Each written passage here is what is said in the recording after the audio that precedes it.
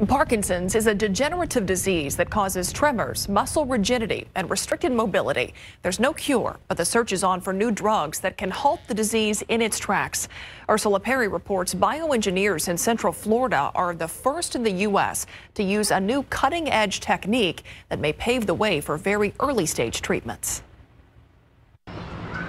1 million Americans are living with Parkinson's, and for many, current medications don't always control the side effects and tremors. Well, they've affected me since I was in my 30s. Sometimes you get so overwhelmed as far as being tired. You just can't go anymore. Researchers at the University of Central Florida are using a new technology to develop a screening tool, a gene editing system called CRISPR.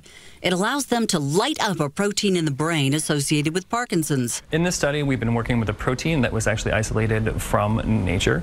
It's very similar to something you can find in a firefly when fireflies light up. In this case, scientists used deep sea shrimp, which also have the same ability to glow in the dark. Using the CRISPR system, scientists insert the deep sea shrimp gene into human cells inside a lab. Then they can more easily measure the changes in the Parkinson's protein. The expression of this protein, it goes up in case of Parkinson's disease, which leads to the subsequent, degenerative process. Using the engineered cells, scientists can also screen new drugs to see if they lower the protein level in patients. This is the first step in allowing us to identify potential treatments for this disease. Ursula Perry, KSAT 12 News.